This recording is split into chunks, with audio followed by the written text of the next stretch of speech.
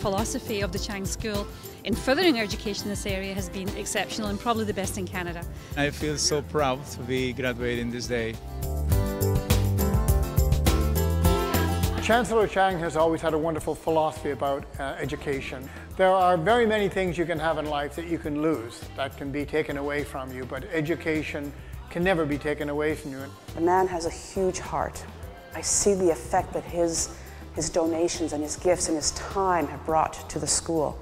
I've offered up some classes that Ray has visited, and he goes in and he listens, he talks to the students, and I think that's a wonderful thing, and it's a great legacy to him.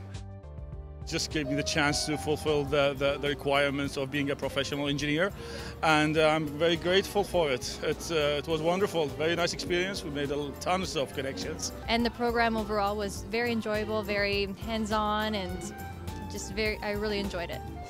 With Ray, when he became chancellor, we didn't get just one cheering section for Ryerson and the Chang School, we got two. Ray and Danette are really very much of a team, cheerleaders for the Chang School and Ryerson, and there's no doubt in my mind that they're a collective force to be reckoned with. You've just done such wonderful work for the Chang School, for Ryerson, for our students.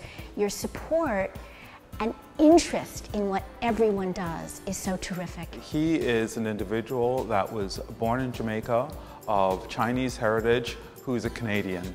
And in many regards, what he speaks to is that wonderful mosaic that we call Canada.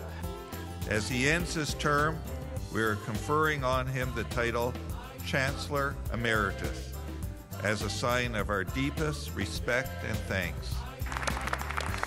My grand wish for Ray is that Ray will always stay and remain the great person that he's always been to us all, that indeed that Ray remains Ray.